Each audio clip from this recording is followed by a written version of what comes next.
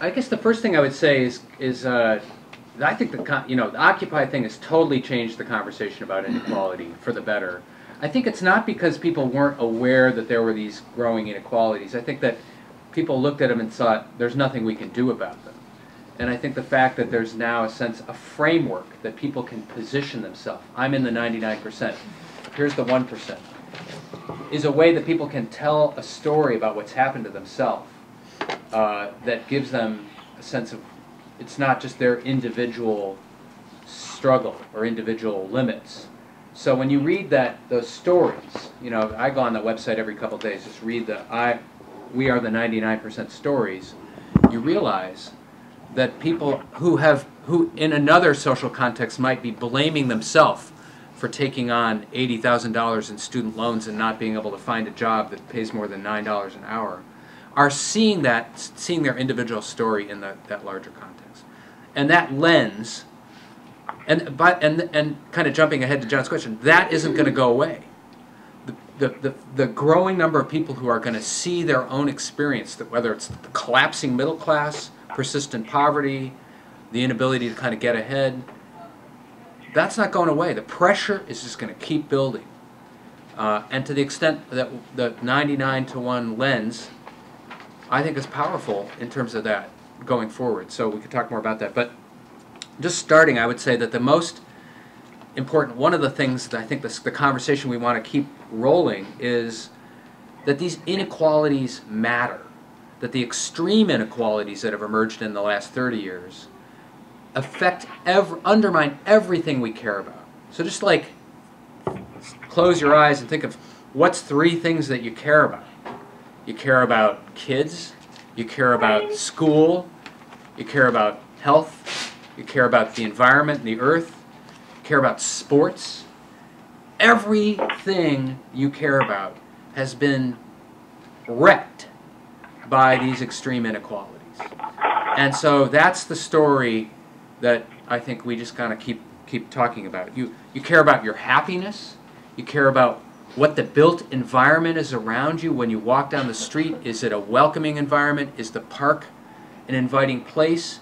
The structure, the built environments, all are reflections of these inequalities.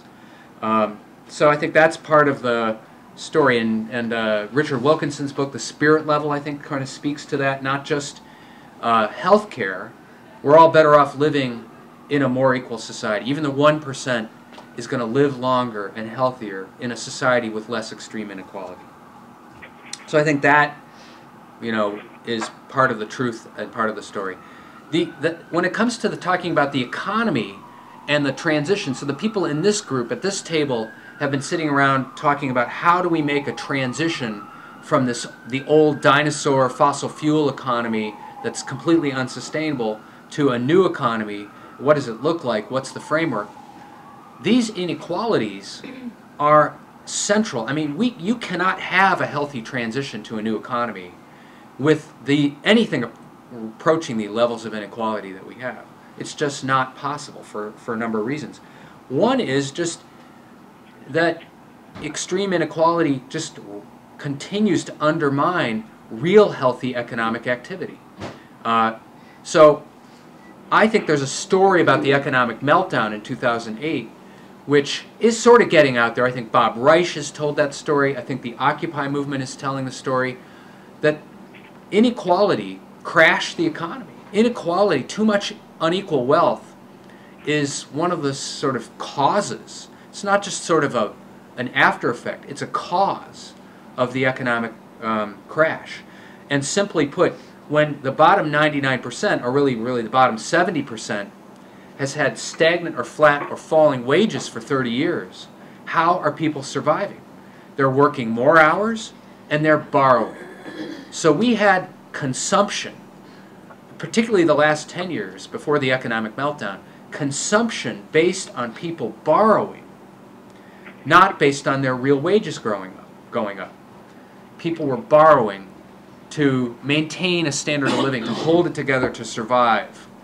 And that was not sustainable. When the mortgage bubble burst and the easy access to credit seized up, it seized up all across the economy because people were depending on borrowing to survive. That piece of the story, I think, is told. But the other part of the story is what was happening with the 1%. 2007, the 1% had estimated over a third of all the private wealth in the United States, about $20 trillion of wealth held by the 1%.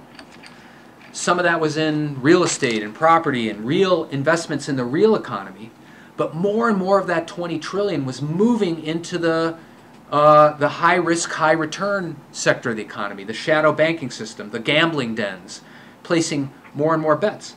Rich people have investment advisors, and those investment advisors are saying, great, you know, Karen Dolan, take some of your $200 million in wealth over there and invest some of that in your stable investments you'll always be wealthy and you can always hedge against downturn. But hey, let's take half of your $200 million and let's put some in let's get something interesting going on here, the 20% returns, the 15% returns on investment. And so a huge percentage of that 20 trillion moved from investments in the real economy into the betting economy. And combine that with the sovereign wealth funds, and combine that with the corporate cash that's sitting around at AIG, all of a sudden you have a huge demand for deals, pushing money down from the 1% into the real economy and preying and predatory lending on the real economy. So you put together the speculation at the top with the collapsing wages of the middle and the bottom, and you have a recipe for huge economic instability. So there's a story to be told. We can't have a healthy economy with extreme inequalities. It doesn't work. You know, the reason that we grew together in the 30 years after World War II is real wages actually did go up. That there was an expansion in shared prosperity of the middle class, and that drove a whole level of healthy growth.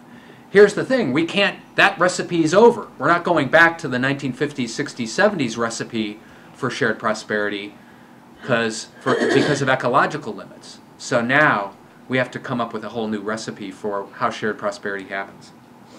And the final thing I'll say is, as long as the 1% not only holds huge amount of the wealth of the economy, globally and in the U.S. economy, but they also have huge amounts of power. Wealth is power. They have the power to block change. And that's where the segment of the 1% that I think are the culprits are what I would call the rule riggers within the 1%. There's a lot of allies in the 1% who want to see an economy work for the 100%, our patriotic millionaires, the wealth for the common good networks. But there's a segment of that 1% that are using their wealth and power to selfishly expand their wealth and power, to rig the rules of the game so that the economy works for the 1% and not the 99%. Those are the people that we need to protect ourselves from and retake the economy and retake the politics so that the economy works for everybody. But as long as we have these extreme concentration of power, they are going to block the transition that we need to make to the new economy. Somebody needs to go on mute there. So we can't get there. And I'm going to talk a little bit about how the revenue system, the tax system, how it's organized to benefit the 1% is blocking the transition to the ecological and economic policies we need to really make the transition to the new economy. But when 1% has so much power, and then they're blocking the doorway, and we can push and push, but we need to address directly the concentrations of wealth. So maybe I'll stop there. And we'll talk later about what does that revenue system look like.